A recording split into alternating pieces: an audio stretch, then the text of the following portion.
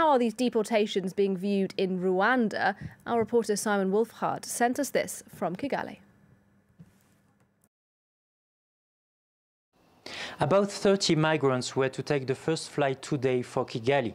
About 20 of them were finally able to have their tickets to Rwanda cancelled thanks to legal actions.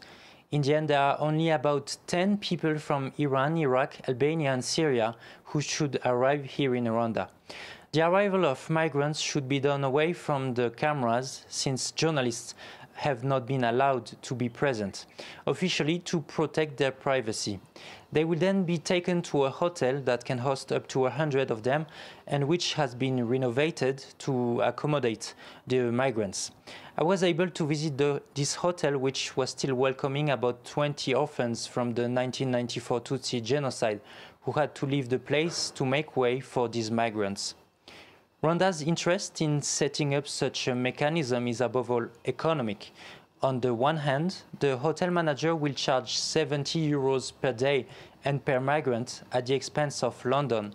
On the other hand, the Rwandan government also obtained 144 million euros for the implementation of this agreement.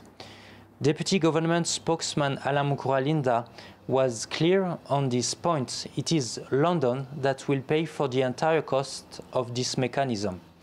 Migrants will eventually have to either integrate into Rwandan society or apply for asylum elsewhere.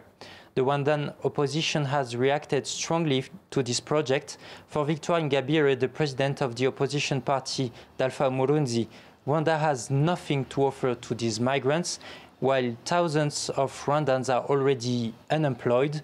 She believes that the United Kingdom is giving the responsibility of those asylum seekers to a poor and authoritarian country.